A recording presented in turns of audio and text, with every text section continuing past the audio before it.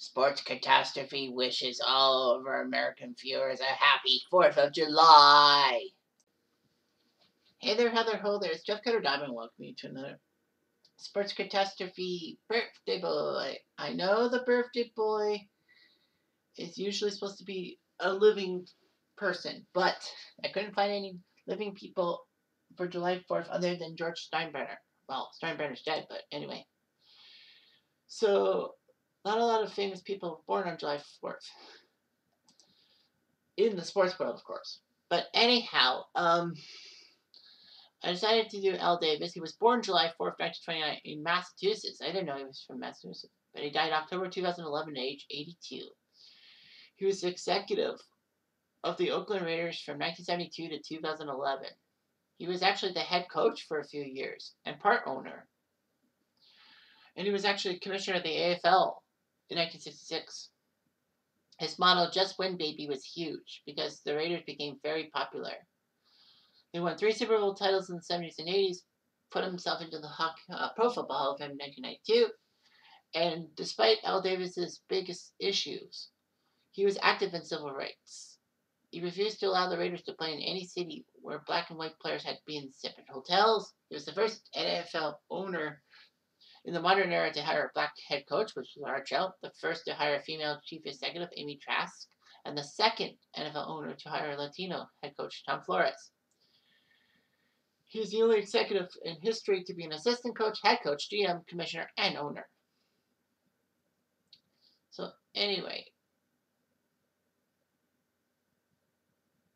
he went in the military, he went to college coaching, became the LA Chargers assistant when the Chargers were in the first season of the AFL in Los Angeles. And he was the backfield coach. All that. Al Davis said he actually wanted partial credit to design the Chargers offense. Unfortunately, the Chargers had a few good years, but then they fumbled and moved to San Diego. So anyway, Davis did recommend to the Chargers this guy by the name of Lance Allworth from Arkansas. Sweet! Allworth was a selection of the San Francisco 49ers. But Al Davis raced onto the field at the conclusion of Allworth's final college game and signed him to a contract under the goalpost. And it was like shocking how the Niners head coach was in the stands. Anyway, Allworth was introduced into the Pro Football Hall of Fame in '78 by Al Davis. So anyway, Al Davis spoke with the Oakland owner about their head coaching job.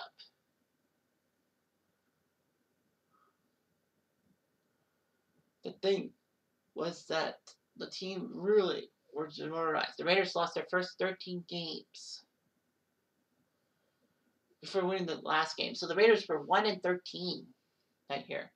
There were rumors that Vince Lombardi was going to go to Oakland.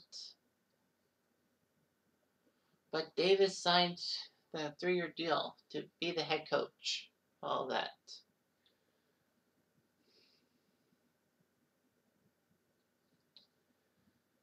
The Raiders were in a mess. The only team in the American Football League to have a losing record in their first 3 seasons. University of Cal didn't want the Raiders to play at their stadium. And they had to play their first 2 seasons at Kazar Stadium in Candlestick Park in San Francisco, of all places.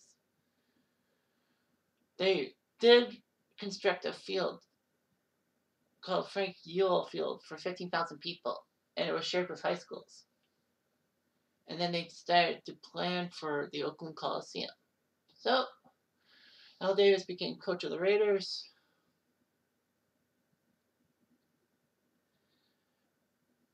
And the Raiders ended up being 10-4, which was good. Unfortunately, though, they lost to the division champ. They were 1 game back of the division champion Chargers. So the 63 Raiders went from 1 win to 10. Unfortunately, they weren't that great. Anyway, the AFL was scary. The NFL. It was supposed to be a bare bones survivor. Now it's a significant rival to the NFL. The AFL now had a contract with NBC after ABC lost their rights. Major construction stadiums were being built. The AFL could compete with the NFL and all that. Anyway, the problem was that Joe Foss, the first commissioner, had no good ability. So Al Davis was chosen to be commissioner and said he would get a settlement and all that. And Al Davis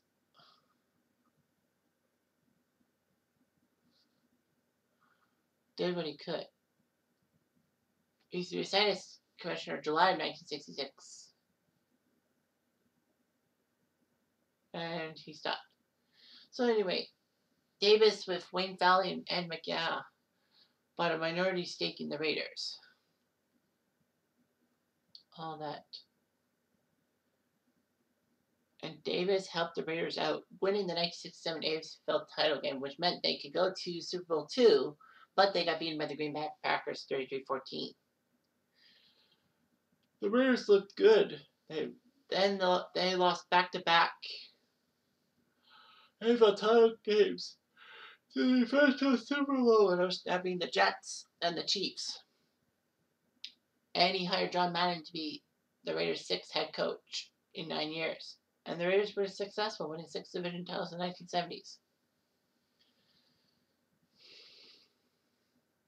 The Raiders were on the prowl. All that. So, anyway, Davis bought the team in 1972. And it looked pretty good for him.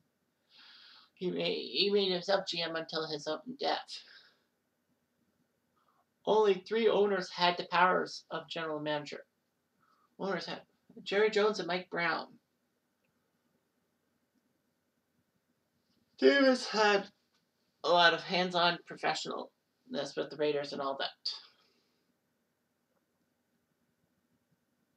His classic image, slick back hair in a 50s style ducktail, dark sunglasses, tracksuits, and Boston-tinged speech, the Raiders.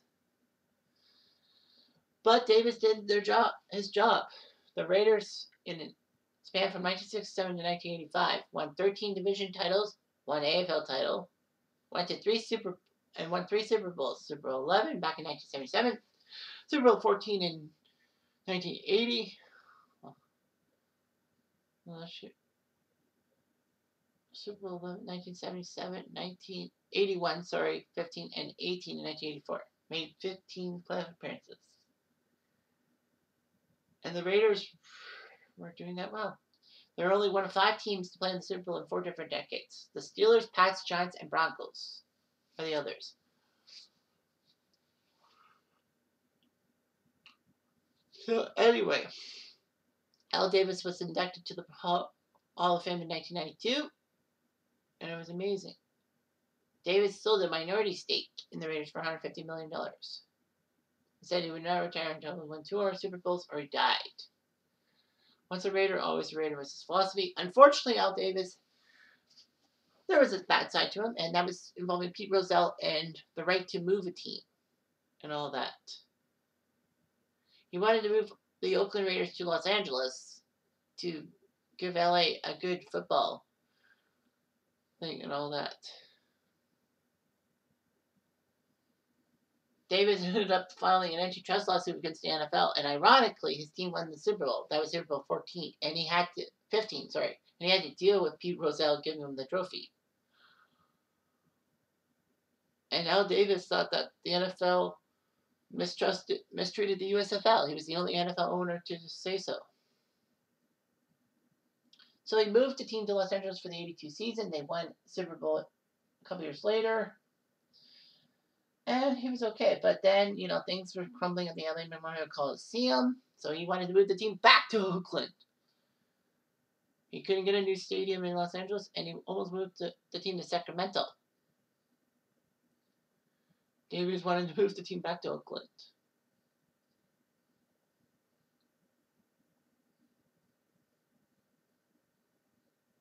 Anyway,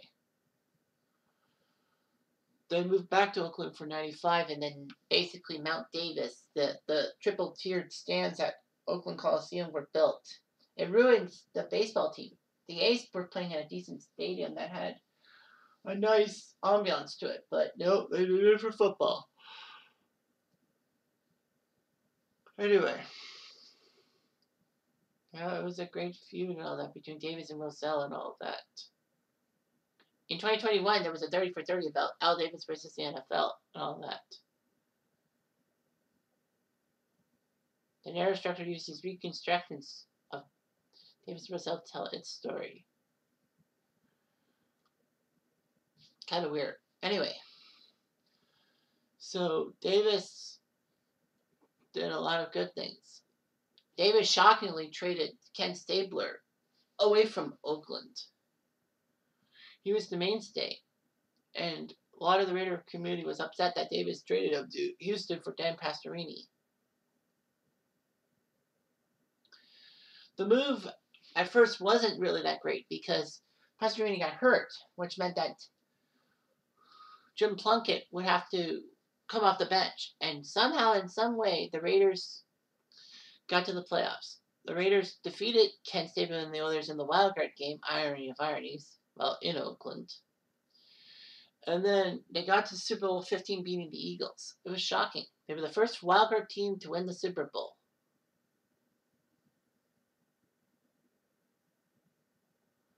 But of course, the Raiders, that was the year that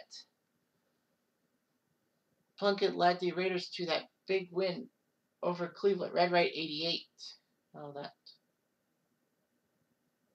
Marcus Allen was ordered benched by Davis following a contract dispute. And Davis said he was a cancer on the team.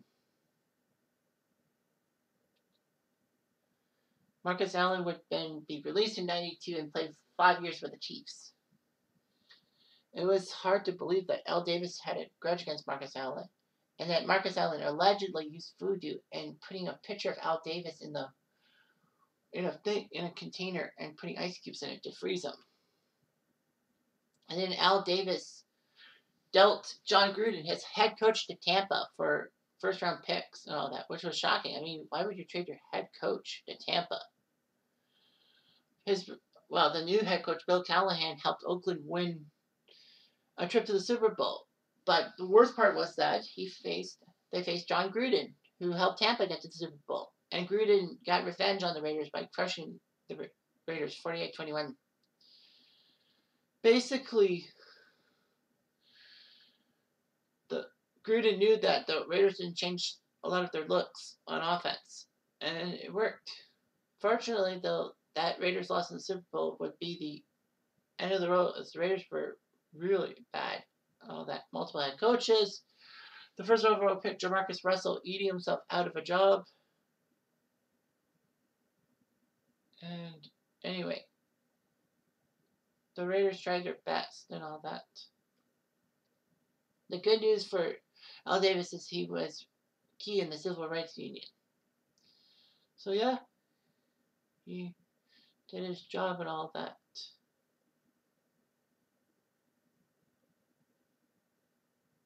Davis's wife, Carol, and only child Mark were survived by Al Davis. Mark became the managing general partner, and his mom owns the majority of the team. Al Davis' mother actually lived to 103 years old and died in 2001. And then after Al Davis died, they made the Al Davis Memorial Torch. There are 2 torches. The original torch is a gas-operated torch brought out on game days at Oakland Coliseum. It was lit by a former Raiders player or coach prior to the home game, and then that individual would sign the back of the torch. So anyway, the new torch is the largest 3D printed object in the world, with an 85 foot or 26 meter tall torch being there. So Al Davis did his job. And he may be controversial, but he was still a decent owner. Anyway, I'm Jeff Diamond. I do.